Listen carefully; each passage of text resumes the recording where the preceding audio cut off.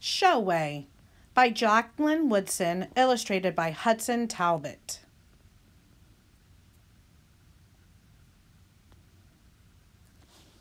When Suni's great-grandma was 7, she was sold from the Virginia land to a plantation in South Carolina without her ma or pa, but with some muslin her ma had given her, and 2 needles she got from the big house, and thread dyed bright red with berries from the chokecherry tree.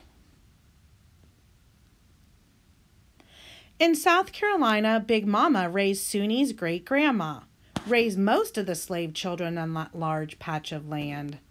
At night, Big Mama told the children stories. Stories she'd tell in a whisper, about children growing up and getting themselves free. And the children leaned in and listened real hard. And in the daytime, when there was some, few minutes for a slave to rest a bit, Big Mama taught Suni's great-grandma to sew colored thread into stars and moons and roads that slave children grew up and followed late in the night, a piece of quilt and the true moon leading them. Years passed, Big Mama moved on to the next world, and Suni's great-grandma grew up, jumped broom with a young man named Ensler, had herself a baby girl and named that child Matthias May. Loved that baby up so. Yes, she loved that baby up. And one day Matthias May would be Suni's grandma, but not for a long, long time yet. In the meantime, she learned to sew. Beautiful girl child learned to sew. When Matthias May was 7, she got sold away. Took a star from her mama's blanket, took a little piece of the road, pressed it to her face when she wanted to remember back home, held it to her heart to feel back home, got herself a piece of muslin and some thread somewhere and kept up her sewing. Sewed so fine she was making clothes for everyone in the big house, and slaves too. And at night she sewed stars and moons and roads, tiny patch pieces of stars and moons and roads. She whispered that no one was allowed to say that Matthias knew how to make a showway. Came to her when they needed to talk. Came to her for the stories of brave people. Came to her for the patch pieces, just before they disappeared into the night. But Matthias May stayed on, grew tall and straight-boned, jumped broom with another slave.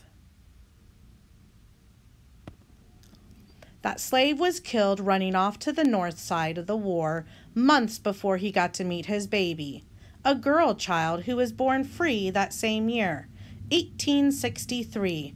History went and lost her name. Years later, Suni came. Suni's mama held her up in the moonlit night, showed her the stars, the moon, whispered into her ear, "There's a road, girl. There's a road." Loved that Suni up so. Yes, she loved that Suni up. Suni and her mama stayed on the land they'd always known, picking cotton for a little pay and a piece of that ground to farm, called that land home. Stayed on with other people, none of them slaves anymore. Hard work making a life, from pink day to blue-black night, but it was a free life just the same. And when the day was finally over, wasn't hard to find a thing or two to smile about. At night, they cut and sewed, straight lines and odd designs. People said about Suni, that child could find more beauty in so many things.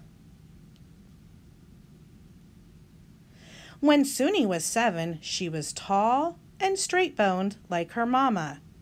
Took in wash with her mama, sewed stars up on patch pieces, sewed stars and moons and roads, sewed fields and rivers and trees, patched the pieces together for her mama to sew come market day. Called those quilts Trail to the North, called the quilts Showway. Didn't much need that secret trail to the north anymore, but started living well off the money those quilts brought in. Sewed those quilts to live, sewed those quilts to remember, and though some could book read, most could not, stars and moon and roads. Picture reading was what they'd always known. Some mornings, Suni looked out over the fields of cotton and dreamed of a place to call her own. Married a man named Walter Scott, who owned a bit of land in Anderson, South Carolina. Had herself a baby girl, named that girl child Georgina. Loved that baby up so.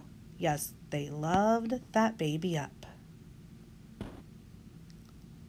Georgina, who grew tall and straight-boned and free, picking out words from her mama's Bible by 3, reading by oil lamp light at age 5.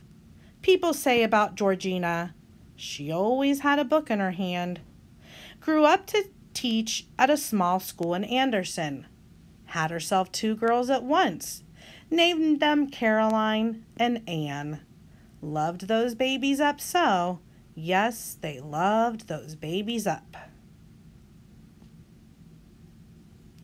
And Caroline and Anne grew up tall and straight-boned, turned 7, walking in a line to change the laws that kept black people and white people living separate.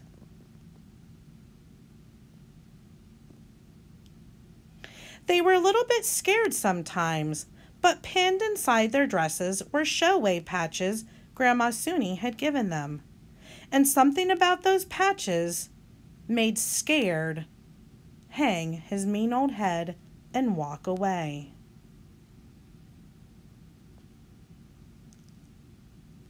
Anne grew up writing poems, and sometimes she made the poems into songs. Caroline stitched those songs into art that people bought to hang up on their walls. Anne had me, and Mama loved this baby up so. Yes, she loved this baby up. And when I was 7, I didn't have to work in a field or walk in any freedom lines, but I still read like Georgina and wrote like Anne.